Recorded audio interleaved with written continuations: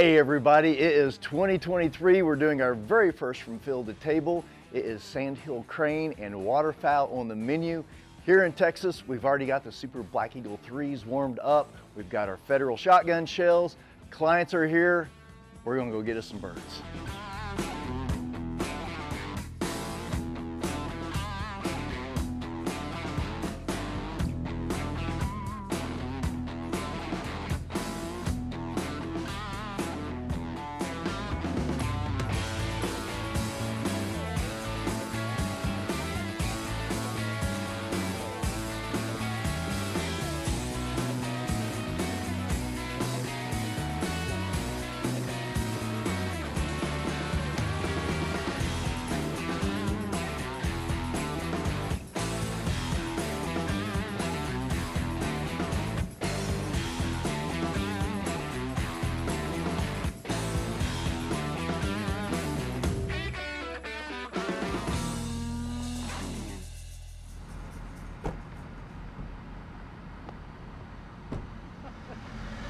Tell me what we're doing, Mac. We're going sandhill crane hunting. I think about 45 minutes from here towards the Lubbock area. And we're gonna meet this real famous guide up there, Justin. And honestly, it's my first crane hunt. It'll be my first goose hunt. I've shot a duck before, but it wasn't great.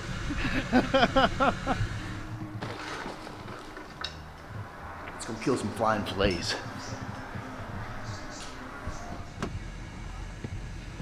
All right, we got all bodies accounted for. We're gonna go kill us some pterodactyls.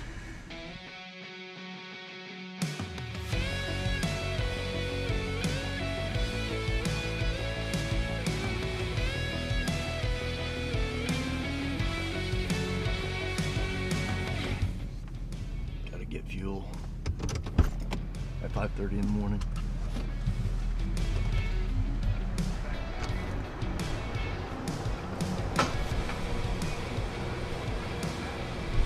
Got a fly in it. No!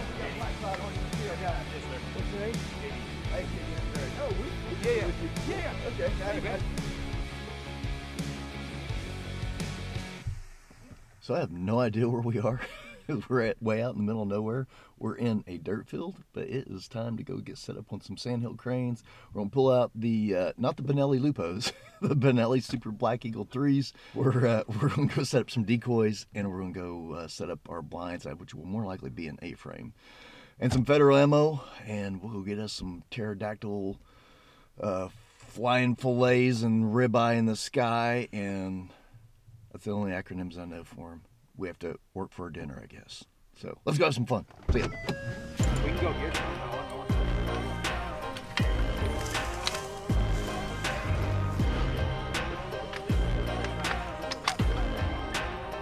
No, these are gonna get tucked back.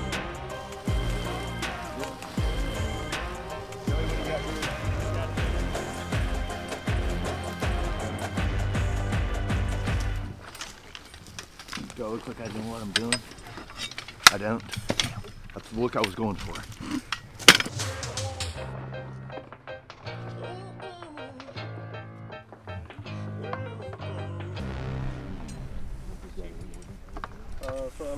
A little different than big game, huh? Community, and everybody gets to talk. And it don't make a difference how you smell. Yeah, exactly. Yeah. Although some of us, I've been chasing maybe it does matter how you smell. Been chasing whitetail all over the country, and man, between scent away and dead downwind, I'm tired of that. It's time to do some waterfowl.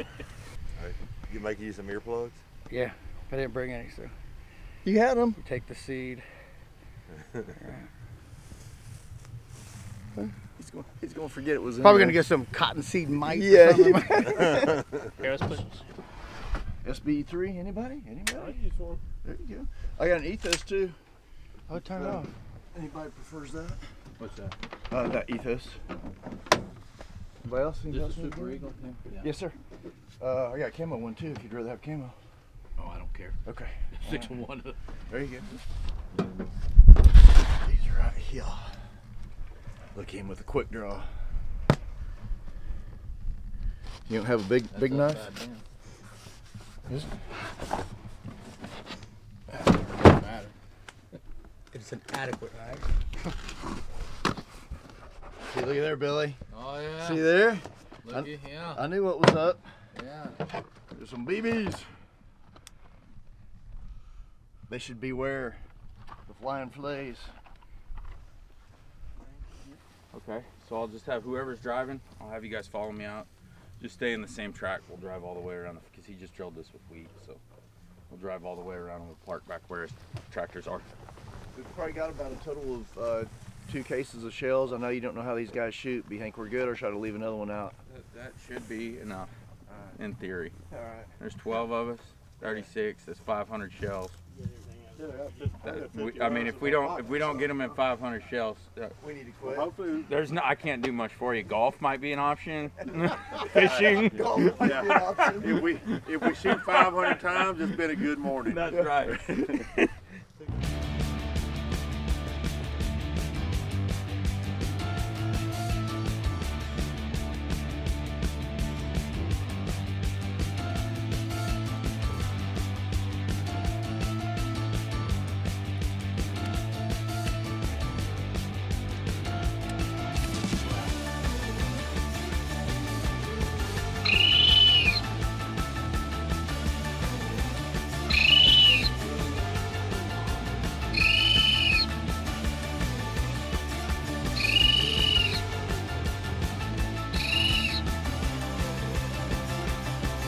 Kill him.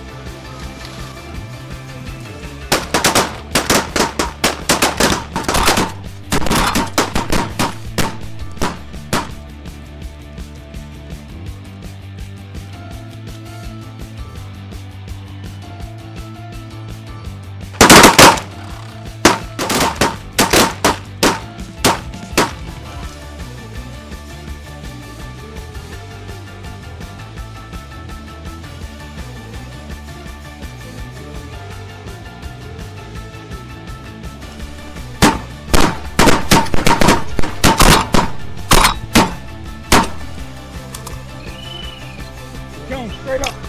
Out the right side.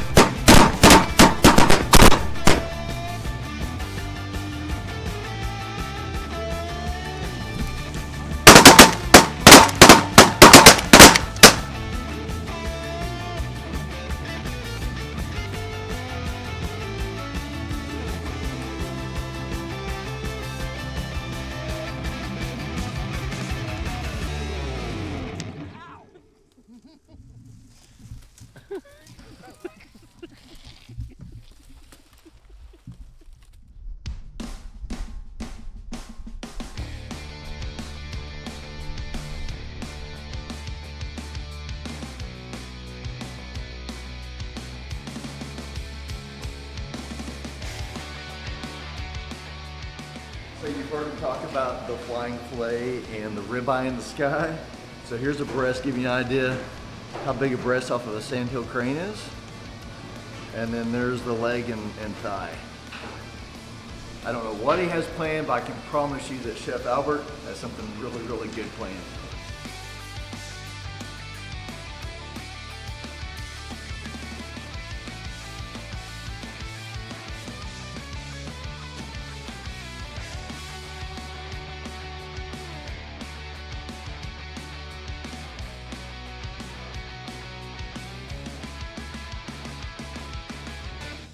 So we are almost at a wrap for day 1. Are we at day 1? Yeah, I think we're at day 1. Getting up at 3 o'clock in the morning. Actually, I got up at like 2:50 this morning. Man, it all kind of starts to run together. But today was, yeah, it was actually the first day to shoot. We did get up super early, but we got 30 cranes, which got a 3-bird limit per person. We could have gotten maybe 6 more birds. They just quit flying. But anyway, 30 birds is a lot, so we got a lot of meat in the cooler already. And then today, whenever you're done around noon, it's like, okay, what else do you do the rest of the day? So most of the time we would take the clients and let them shoot on the wobble trap. Well, the battery on the wobble trap went dead, so we couldn't shoot. Now it's time to go get some dinner go to bed, I don't know, like maybe 7 o'clock, and I'm sure we're getting up at 3 o'clock in the morning again. So awesome day one. Day two starts tomorrow.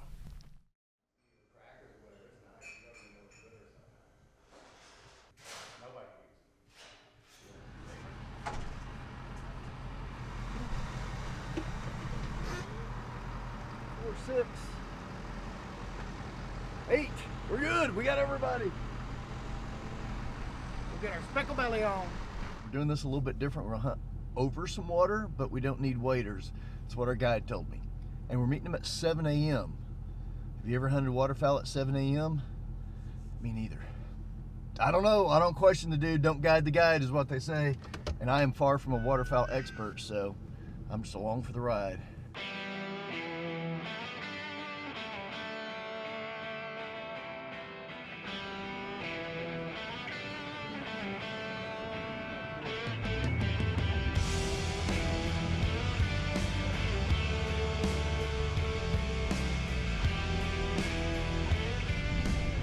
Have y'all heard the expression, don't guide the guide? It's kind of what we're doing right now. It's 7:30, you see it's daylight out, and we're still following our guide to where we're going to go hunt waterfowl. So, I don't know if this is a thing, I'm all about it.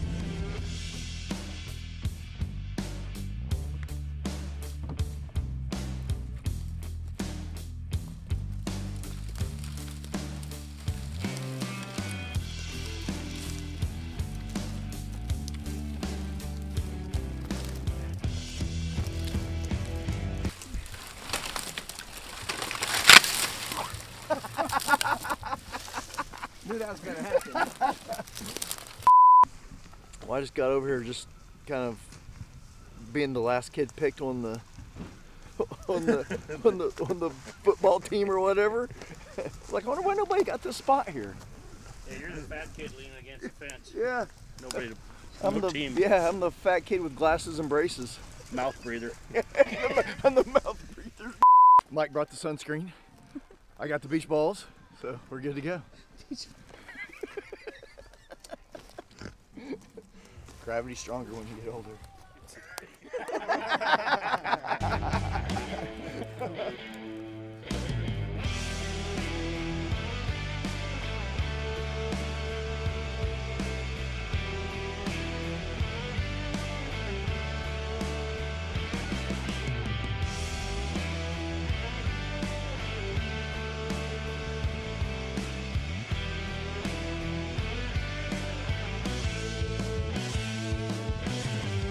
All right, so we are all set up. We are doing something completely different. This morning is going to be geese. We're sitting over some water. It is now 8:30 and we haven't pulled a trigger yet. Oh, tough. Squirrel. It's 8:30. We haven't even sat down yet. We got speckled bellies flying all over. So as soon as JD gets back, we're going to get in our little chairs or little blind things and we're going to start shooting some birds. So don't all you waterfowl experts be jealous.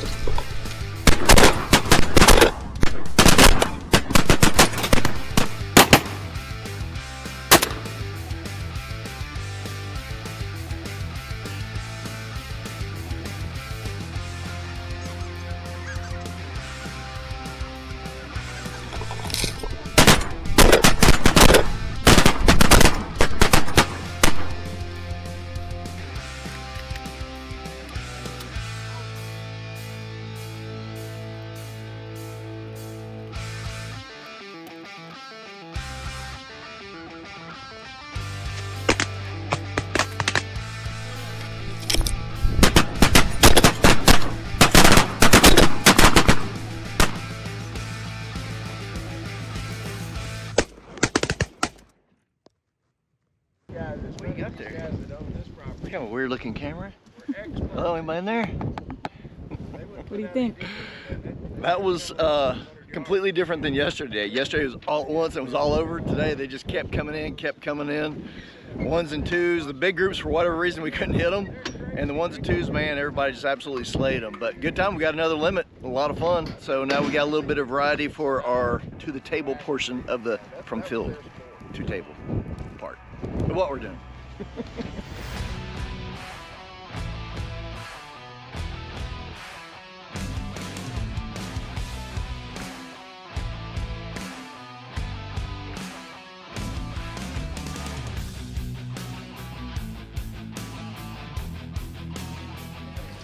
We got everything, all the ducks and the geese back in, and so the guys are pressing those out, taking the livers and the hearts out, and Mac and Chef and I are cleaning them up. We're going to go eat lunch at about 3 o'clock in the afternoon and come back and start doing some processing. I think we're going to make some sausage and some type of pate with the liver, so sounds cool.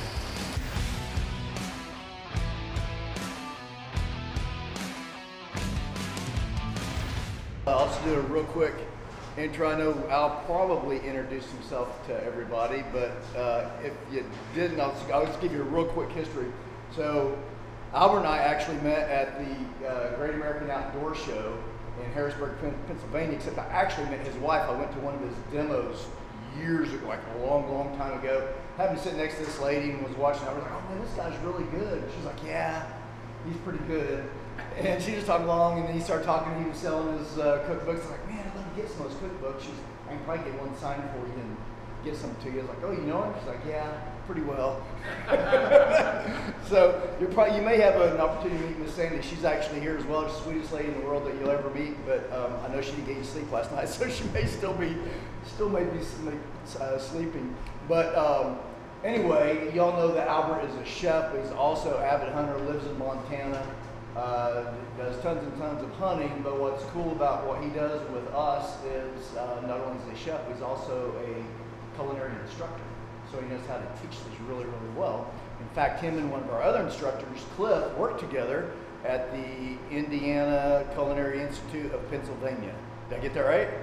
Close? All right. Anyway, at a culinary institute where Albert ended up being the director and had a handful, I don't know how many chefs you had under you, but 10. This minute.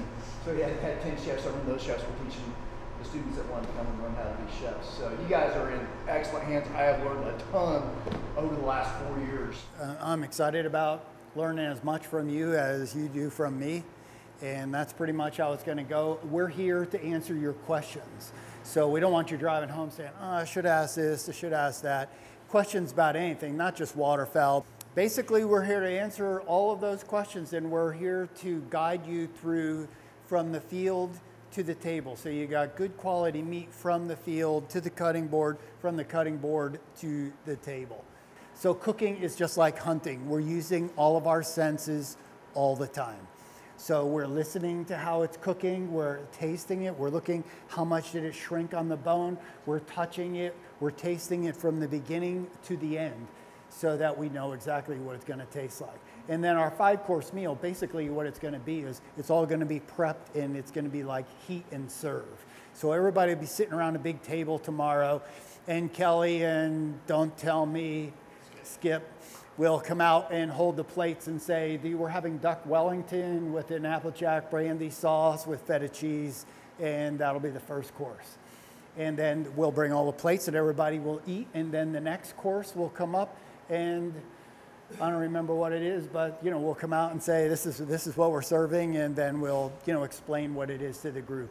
And so we're going to utilize all of the product, and we're going to talk about anything from aging and temperatures and field care while we're doing all of this prep. So I get a sore throat by the end of the night because I never stop talking. All I do is walk the floor and talk and explain things. So Kelly and Skip, you're doing duck Wellington with the apples and feta, which again, we will go over all of this.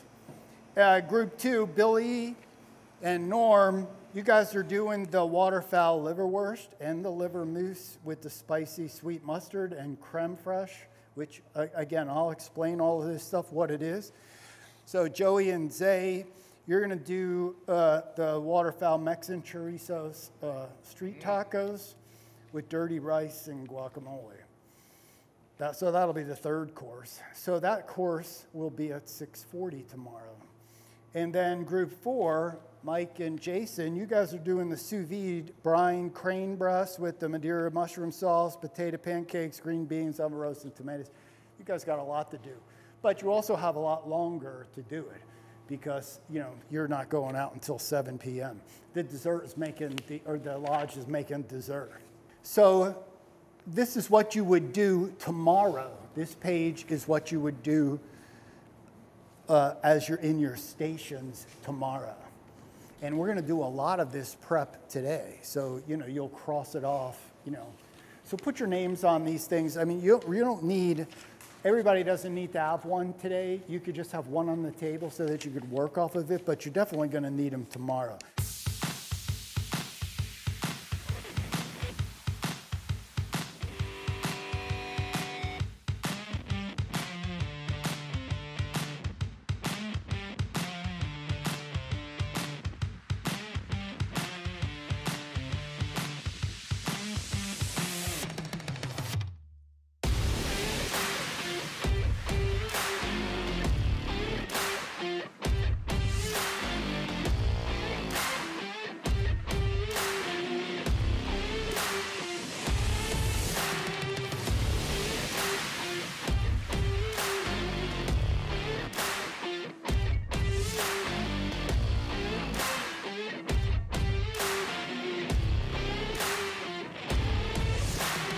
What we're going to do is we're going to make sausages now. So we're going to make bratwurst, which are going to go into the casings, the natural casings.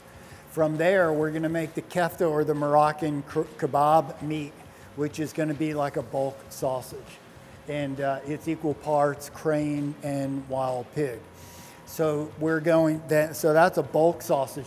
And then from there, we're going to go to the chorizo. The reason for that is that we don't have to clean any of the equipment because the bratwurst is going to be the mildest. It's kind of like making ice cream. You make vanilla first, then chocolate. So this is the mildest, and the chorizo will be the spiciest at the end. So we'll use that one on the last.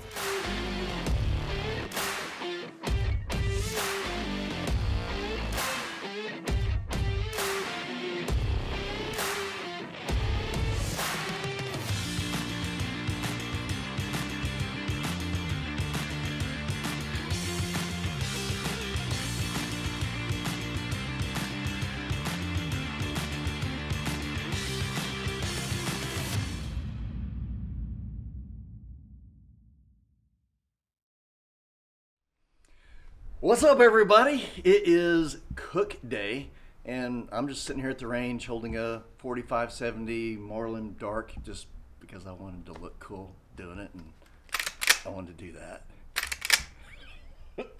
So we're just goofing off. Ashley and I are actually down here just having some fun on the range, doing a little shooting on a very windy West Texas day. We did not go out in the field today. When I say we, I mean Ashley and I, because we did have to do some work back here at the lodge. Everybody left out early this morning, and probably about an hour to an hour and a half after daylight, I get a phone call, hey, we're getting ready to head back, we're done. So they all limited out in about an hour, maybe just a little bit longer. So everybody is already back. They've been working out in the field, getting some geese, and now Chef is going to put them to work in the processing center. Let's cruise over there, see what he's got going on for him. So here's the crane breast. This one was with the fascia removed, and this is with the fascia on it. And I wanted you to see it after it was brined because the fascia is more identifiable and it's a little easier to take off. But this is what makes it taste gamey and tough, makes it contort out of shape, and that makes it chewy. So I'm going to show you how to take that off. And then we're going to take this stuff over to the kitchen and we're going to go cook and eat again. Okay? What I'd like to do is to be totally done today by 3 so you can take an hour break before we start over again in the kitchen on the other menu. So come on over here and I'll show you how to take this apart. So so if this was a piece of venison loin or a shoulder clod off an elk or something, or a piece of wild pig to get that off. Now, if I was going to brine this and pickle it or braise this, or grind it, it's not necessary to take that off. But if I was going to dry cook it, like we're going to tonight, like a dry cooking method, then I want to take that off. So when we ground up the thigh meat from the crane, we didn't take all this off. It's not necessary because of all the things that we're doing to it that's going to alter the flavor. But on this, we don't want that. That's what makes it taste gamey. That right there is what makes any meat taste gamey. So if you go to the Duquesne Club, the #1 city club in the country in Pittsburgh, when they serve venison or elk or anything, that has to come off. You know, and we buy venison for 27 buffaloes tenderloin for $30 a pound. You know, so you know, they're getting a premium farm-raised animal, but that still has to come off. So how do we take it off? There's a couple different ways. You can just take the knife, go down this way, and just skin it like this. Or you can turn it like this and try to skin it like a fish. Come on. Like that. So that's what we want to try to get that fascia off of there. And when you brine it, that little bit of brine really brings it out. So on a turkey breast, you don't really see that, but after you brine it, it's real obvious. So that's what we want. If you think you got too much meat on there, you could always skin this. Or there are some people that will collect all of this with their bones and everything, and they'll use this in making stocks. Or the fancy name now is called bone broth. I don't know, you know, that's the yuppie way of saying it, but it's basically stock. So people will use that for stock as well, as long as it's clean. If you know, you don't want to use anything dirty or messy. But that's our injected crane breast. Remember, we injected that with the brine, and this is what we're going to put in that vacuum sealed bag, and then it's going to slow cook in that water. So with the sous vide, you want it to be vacuum sealed. You know, people will do it and get away with it in a Ziploc bag, but professionally speaking, it should be vacuum sealed when you put it in there for hours at a time. Okay, so that's going to be our dinner. When we serve this tonight, we take it out of the sous vide. We'll set that temperature for 3 hours, and we'll set it at, say, 120, 125, so it's still raw inside. And then we're going to revert, we'll take it out, and then we're going to have that cast iron pan, and we're going to sear the heck out of this, and then let it rest. And then when we slice it, we're going to slice it across the grain to go with our potato pancake and the other things that we're serving with it. Okay?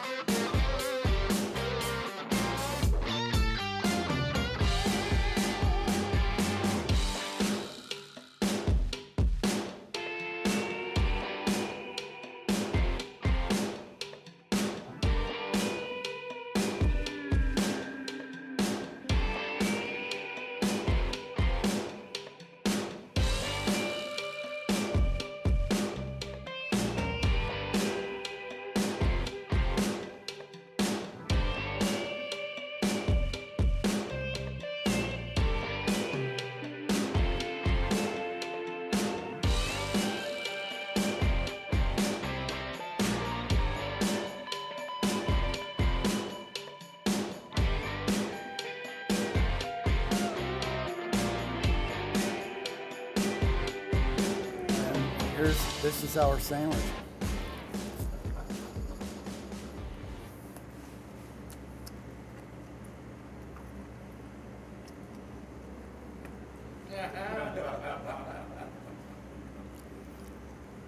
just sriracha in the mayonnaise. The pickled vegetables along with that meat and that nice toasted bread. I'm not gonna have any room for dinner. That's delicious. So you'll need one of these per group. You don't need two, two for two of you, just one of these will work. So I'm just gonna quick go over the recipe or the menu with us. 6 o'clock, we got group one, Kelly and Skip. Where's Skip? Oh, there you are. Oh, there's Kelly. And Jenny's gonna work with you guys. And you're gonna make the duck Wellington with the sauteed apples and feta cheese. So you're gonna sear the meat. So we want to get a smoking hot pan, and you pretty much got that process now. We want to caramelize it, but we want to keep it as rare as possible. And then once the meat is cooling in the same pan, we're going to remake our what we call a duxelle. It's basically shallots and/or onions and minced up mushroom, and add some heavy cream and reduce that down till it's pretty dry, pasty. We'll take the duck and put some of that duxelle on top and bottom, and we'll roll out this puff pastry, which has lots of layers, and we'll wrap that and we'll have the seam side down. We'll brush it with egg wash, have it on a pan ready to go. It'll take 15 minutes to 20 minutes in the oven to get that dough fully cooked. By that time, the duck will be done. We take it out and let it rest, and we want to be done so that your first course is up at 6. So I need to show everybody how to set up the station for service, and then we'll go over it. So at 5:45, that center island will be totally clear of everybody's work. That island will be cleared, and then we'll do the first course. And then everybody's gonna go out and sit there and eat the first course. So you have to manage your time to remember you're gonna be eating, you're not gonna be working in the kitchen on your entree while they're serving that course. The next course then will be at 6:20. So at 6:20, we're gonna have the liverwurst, which is already done. All you have to do, we'll have that all sliced, ready to go, and the liver mousse. So the first thing you need to do, of course, is cook that liver, and get that cooled. Then we bring all of our mise en place over to the food processor, and we just make a nice, beautiful paste, light and fluffy in texture. What we're gonna make it flavorful is we're gonna add a cube of Boursin cheese into that liver. So that's really gonna fluff it up and really flavorful and make it nice, rather than adding a bunch of heavy cream and or cream cheese or things like that. We're gonna add that cheese to it. And then I made creme fraiche, and I'll show you where that is. Creme fraiche is basically, it's like cultured like sour cream. So we just took 1 part buttermilk, 1 part sour cream, 1 part heavy cream, mixed together and left it out on the counter for 2 days. So it's nice and firm, it's got a nice twangy taste to it, and that will go with we'll put some chives in there, that'll go with the liver mousse and liverwurst and the spicy mustard. And you guys are gonna work with Olivia, because she'll get the processor out on how to set that thing up. So group 3, then Joey and Zay, you guys are gonna do the waterfowl Mexican chorizo street tacos. So we got little tortillas already made, and you already got the chorizo done. I mean, all you have to do is cook it up, and you can make the dirty rice, cook the chorizo, make the guacamole, make everything ahead, have it all panned up, and then we got cilantro. We can add some diced tomato if you want, some sour cream, and so you can alter these things and add to it to complement it. And then we'll talk about how are we gonna do this. So we're gonna heat these tortillas, and then we're gonna do this, and how are we gonna get them to stay on the plate so that they look good? Are we just gonna serve them out flat, or how do we wanna do that? So we'll talk about that as you guys are working. And then Mike and Jason, you guys are on the sous vide crane breast. So it's in the water right now. We just started it, and it's in the bags in the water. That's gonna cook for 2 hours. Then we're gonna take it out, pat it dry, season it, and then reverse sear it in a cast iron pan. and then we'll set up that slicing station ready to go. So we want to work backwards. So if you're ready, if you're going to be up at 7 o'clock, that has to be out of the water by 6 so we could get it dry, seasoned, and then seared and ready to go. You're gonna do it's called a cremini, it's just mushrooms. It's like mini portobello mushrooms. And we're gonna quarter them and saute them, and then we're gonna add some Madeira wine and some brown sauce to it and let that simmer all night long on the back burner. In the meantime, I cooked the other day, the first day, that was yesterday, I baked some potatoes with the jackets on them, and now we're just gonna peel the jackets, mince up some onion and mix some egg and maybe some matzah or panko breadcrumbs and grate the potato and make little round potato pancakes. And then we're gonna pan fry them. Pan fry them, we can get that done now, and then pan them up, and then all we do is throw them in a 400, 500 degree oven and heat them up when it's time to serve.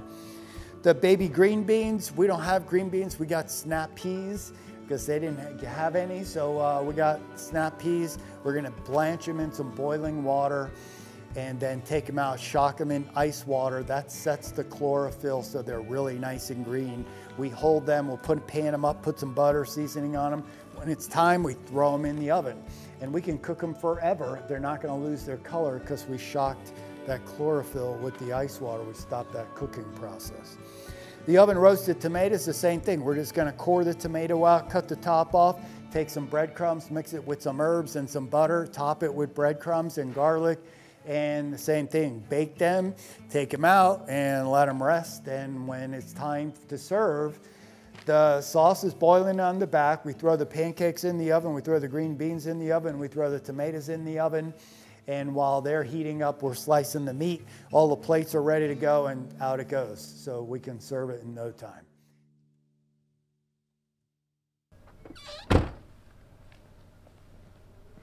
So we are all done. We finished our very first Field to Table 2023. Everybody had a great time. I had a blast. Pretty sure Ashley had some fun. She got some first, which was really cool. Mac always has fun. And we are heading off to the Spur Ranch, where we're going to have a major announcement for you guys. I'm super excited about it. We're gonna go shoot some guns, have some fun, and we will fill you in on what we're doing next.